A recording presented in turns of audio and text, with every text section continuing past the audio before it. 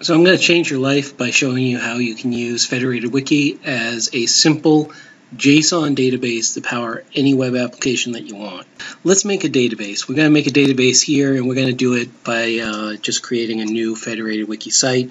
And I'm just going to start right here, and I'm going to say template index. And we're going to create a template that is, we're going to call it a side image layout template. And what we want to do is we're going to create a database record type that is going to be used for pages where we want an image, a big image at the side, and then some text over here. So, and okay, we make this into where the image is going to be inserted.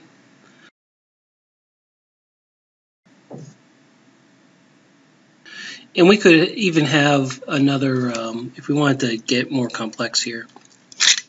If we wanted to get more complex here, we could add custom titles, custom, custom anything really.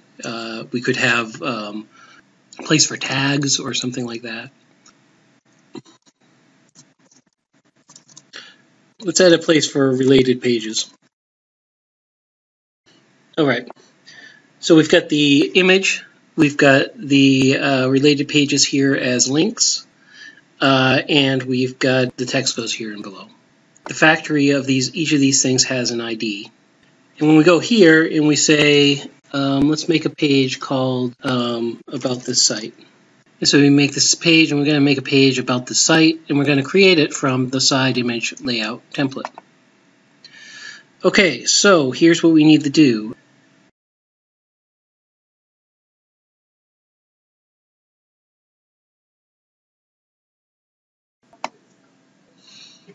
We know that this ID for this image will always be the same, right? Every time we use this template, this ID will be the same.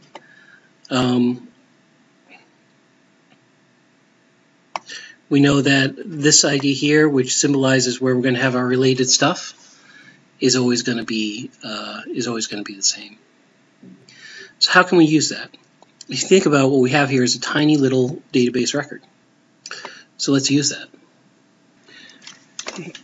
I think you'll be surprised how little code there is to generate one of these pages. So this is all the code. There's 201 lines, including the HTML, that turn the JSON we created in Federated Wiki into this page here. And they could turn any page into that. When we go to site index, for example, we'll see that it just reads the site index, and it's able to just show us what's on the site index. We have this idea for this side layout where there's an image that is specifically going to be put on the side here. So let's mess around with this a little.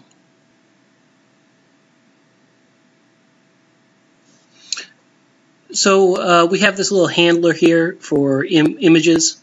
We hit an image object, and right now it just writes it out with the caption. Let's go down to where we call that handler. We're just going to pass that handler the ID as well.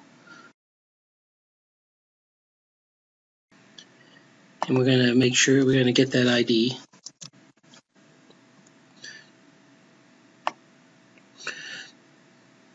So here's what we're going to do. We have this area that's the story area down here.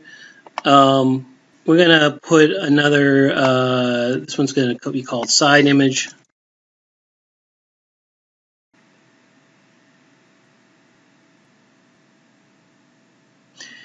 And, we should, here, let's,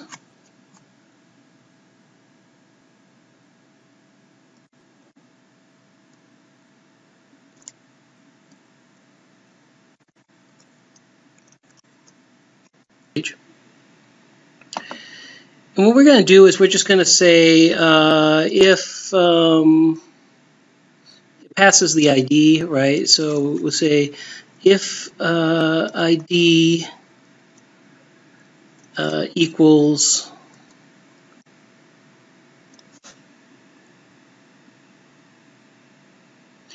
since this is a template, right, we're always going to have the same ID for this image.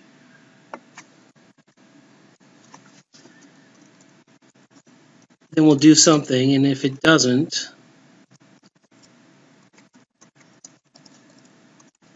we'll just do what we've been doing.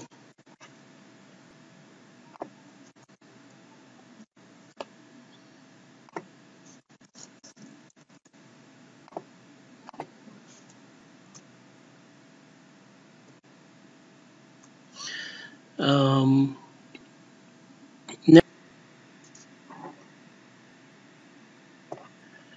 add to story. Let's create this thing. Add to side image.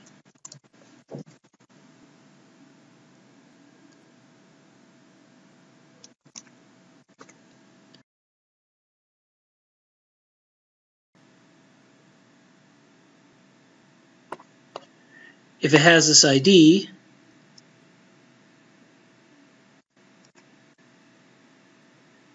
add to side image, and if it doesn't, add it to the story. Let's see how this will fail probably, but let's see how it works.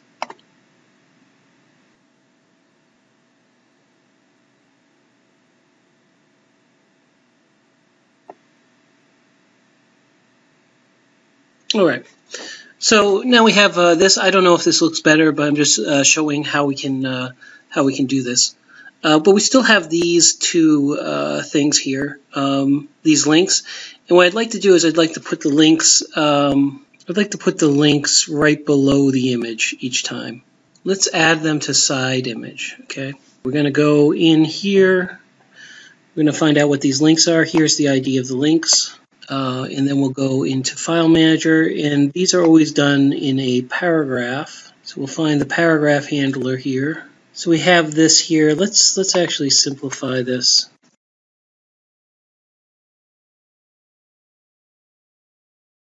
But what we say is we'll get this past an ID.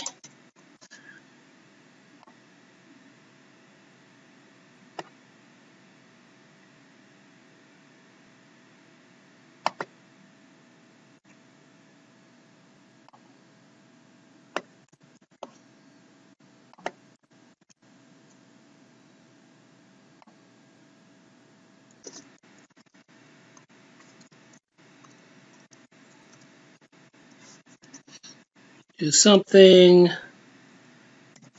else, do the normal thing, and we'll say add to story text. We'll say add to side image text, and I don't know, maybe that'll just work, right? All right, so let's see how this works.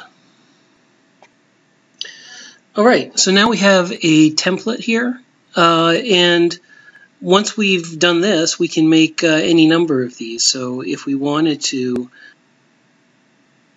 make another one of these,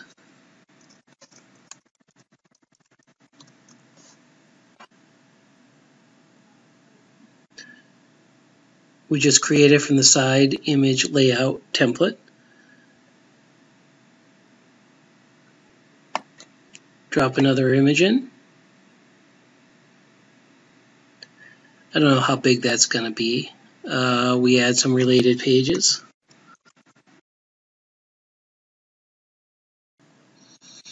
And then we're going to just add some text here and say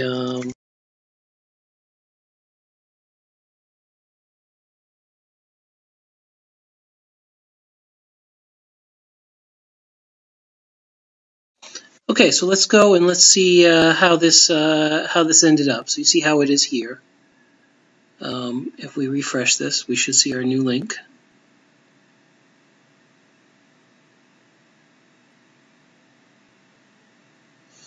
What happened there? Oh, there we go. And there we go. Now, unfortunately, because of the way that animated GIFs work, they're not really ideal for this sort of page because they're fairly big. It takes a long time for them to load, and they have to be stored within the pages.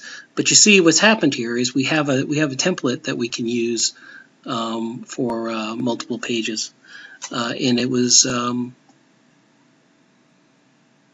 I mean, I don't know. I don't know why anybody would use a normal database at this point. This can be your JSON database editing tool, and you can build whatever you want on top of it.